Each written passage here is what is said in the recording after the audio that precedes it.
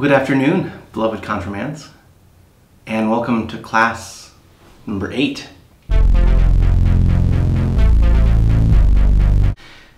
It's so good to be back together after our hiatus from classes throughout Lent and Holy Week and the beginning of the Easter season. But here we are again.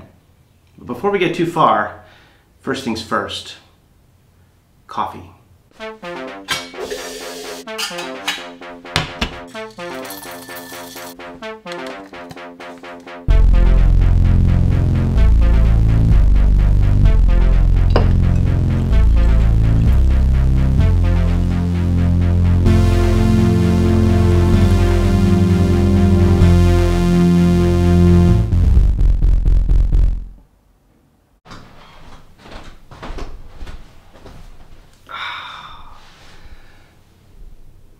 Much better.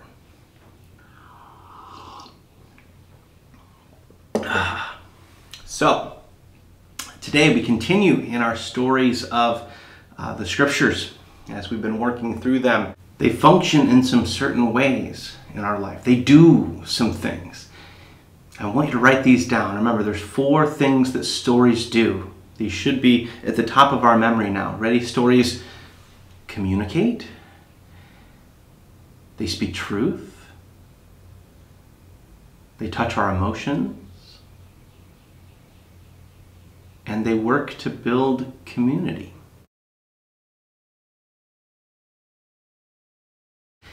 And of course, in our Lutheran tradition of faith, as we continue to say it, more often than not, we hear stories in worship together. It's one of the primary places where we hear the Old Testament, the New Testament, the Gospels, the Psalms, and respond to them then as God's people.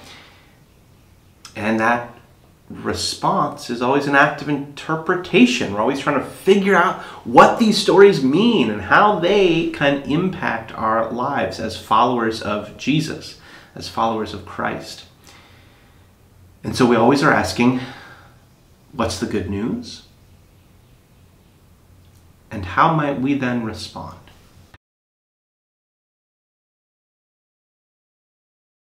And so we're going to recap. We're going to look all the way back now. If you remember, we've been through a lot together. Our first week way back in the last fall was the story of creation. That we are made to be beautiful, wonderful, amazing, impactful, unforgettable masterpieces. We are created by God. God loves us, and we then can love too. And of course, the second week, the second story was the story of the flood, Genesis chapters 6 through 9, when God floods out all those things that are robbing the world of life. And then God decides that violence is not the answer and hangs up the war bow in the clouds, giving us the sign of the rainbow. And then the third story, Abraham, Father Abraham, right? And his son Isaac, as God provides what is needed in a difficult circumstance. That ram in the thicket. Will we also look up for God's help in our difficult circumstances? And then story number 4, deliverance at the Red Sea. This is Moses, one of the most famous stories of all of Scripture, one of the most central to the understanding of Judaism. When God delivers the people from Egyptian slavery. And as we remember then that God is still working to deliver people from modern day slaveries. And then we heard from Prophet Isaiah in the 5th week. And God's dream of abundance for the world. And when times are harder than we can imagine, right? When things are worse than they've ever been, God dreams about what could be and invites us to dream too of what could be possible in our suffering world. And then the 6th week, we talked about the epiphany of our Lord. We started telling stories of Jesus and how Christ's light draws all people, especially those magi, those mysterious figures from the east as the story goes. And how Christ's light illuminates all of our lives, showing us how to resist injustice like King Herod was weighing over the people, and how we can work then to make things right in the world. In class 7, our last class before Lent, we remembered the beginning of Jesus' ministry, his prophetic mission, and how he brings good news to the poor, recovery of sight to the blind, release to the captives, all of that. Bringing good news to people who know the hardest sides of life, even outsiders. And how might we then do the same? And so here we are, week 8, and we're going to be hearing about how Jesus gives the water of life.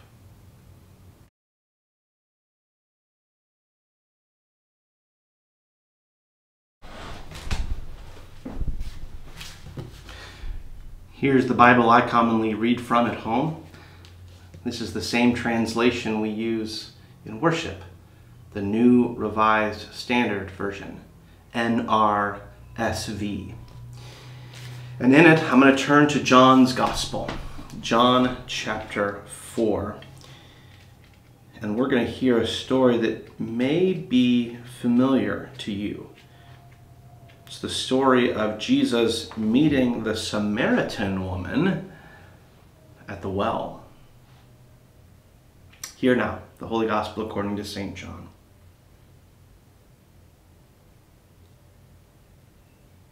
Now when Jesus learned that the Pharisees had heard Jesus is making and baptizing more disciples than John, although it was not Jesus himself but his disciples who baptized, he left Judea and started back to Galilee.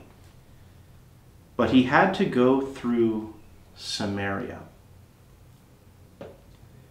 So he came to a Samaritan city called Sychar, near the plot of ground that Jacob had given to his son Joseph in the ancient days.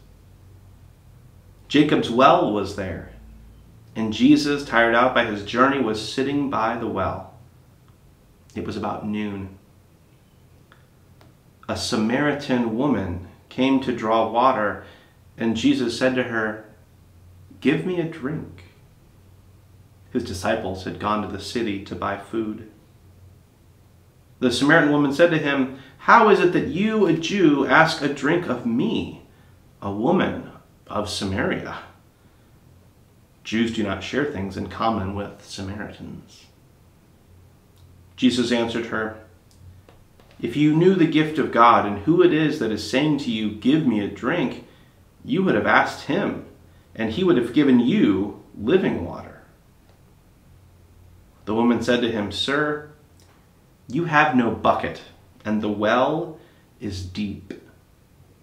Where do you get that living water? Are you greater than our ancestor Jacob, who gave us the well, and with his sons and his flocks drank from it?" Jesus said to her, "Everyone who drinks of this water will be thirsty again.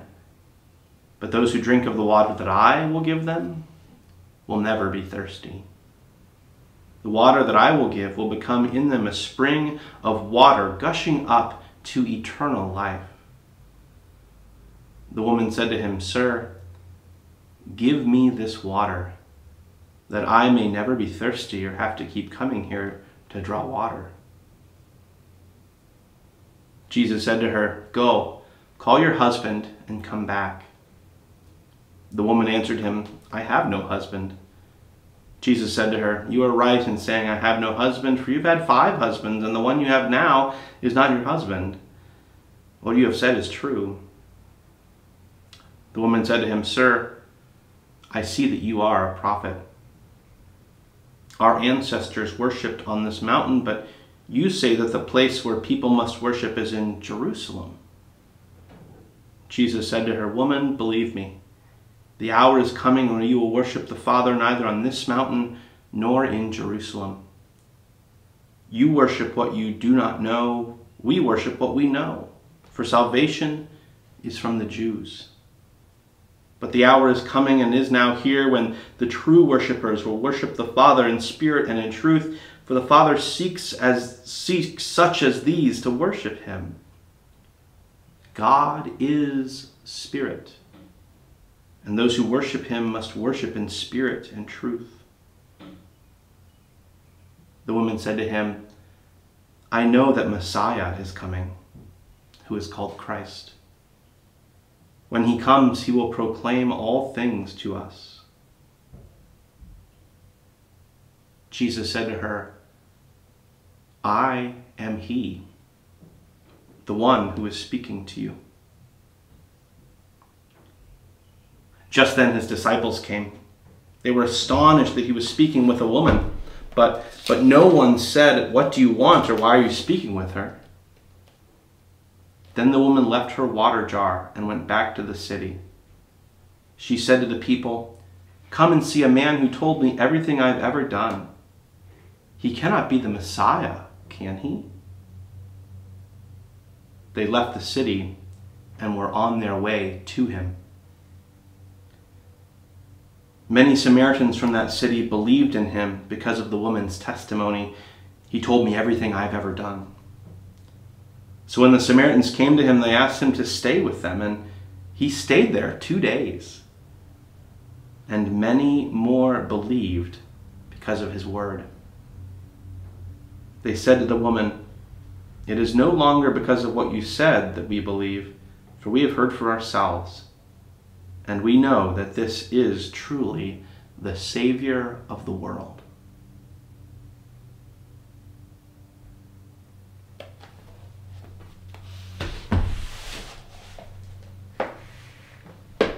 So there's a lot going on in this story. There's layers and layers of symbolism as this story has been crafted. And first of all, I think we should talk about the Samaritans and the Jews a little bit and their relationship, because that'll help us understand this story better.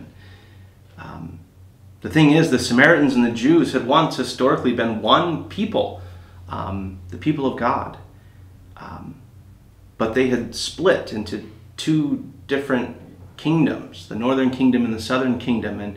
And through the centuries, other superpower nations had come through their regions and conquered their lands and moved some people out and moved some people back. And a lot changed. And a lot of their values changed. And the temple was in the southern kingdom. And so those in the northern kingdom couldn't worship at the southern kingdom anymore, so they worshipped on a mountain, like we hear in the story today. And there were 5 nations that ended up sweeping through Samaria. Hence we get this bit about Jesus saying, you've had 5 husbands. It's thought that that represents the 5 nations that swept through and that made life really hard for the people of God there.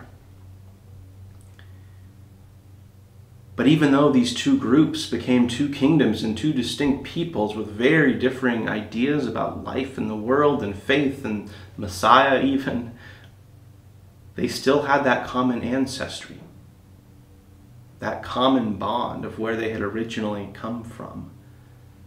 And Jacob was one of those ancestors that they shared. Jacob, whose well this was, where Jesus and this woman meet, where the whole scene takes place.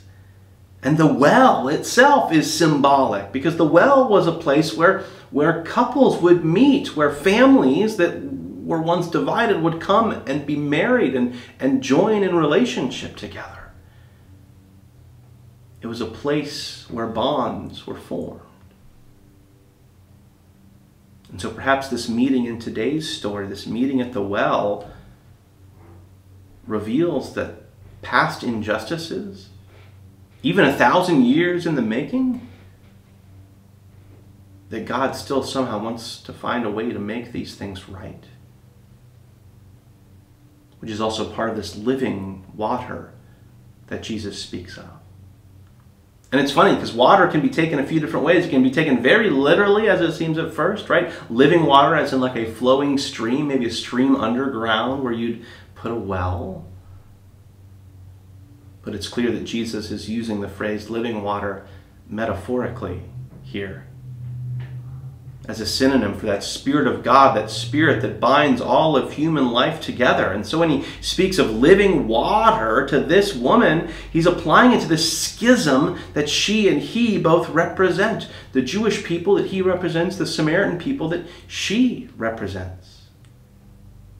And he speaks of a God who works to somehow repair these deep, deep rifts, these injustices, our sins, our 1,000-year-old patterns of abuse and neglect and rejection and claims we might have of supposed superiority over other people groups.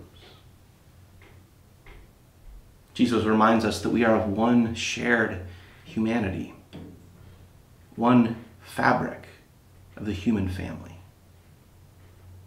which may hold some good news for us now, even nearly 2,000 years after this story was first told. For we too have some schisms in our communities, some breaks in relationships, some injustices that we may need to address, which is what our homework will focus on this week. And so we'll leave it there now, for now, beloved confirmands, but I want to look ahead for a minute. We only have a few more classes, video classes this spring, and summer will be a nice period of downtime. There will be no requirements for confirmation class unless you're behind and are taking some time to catch up, which may very well be the case. It's perfectly fine. But I do look forward to hearing your insights from this story, from your homework that you gained together with your family this week. So I'll be keeping an eye out for those. The instructions are, of course, in the homework sheet, which was in the email and should be posted in the link below this video on YouTube. So, until next time, beloved confirmands, Christ's peace be with you.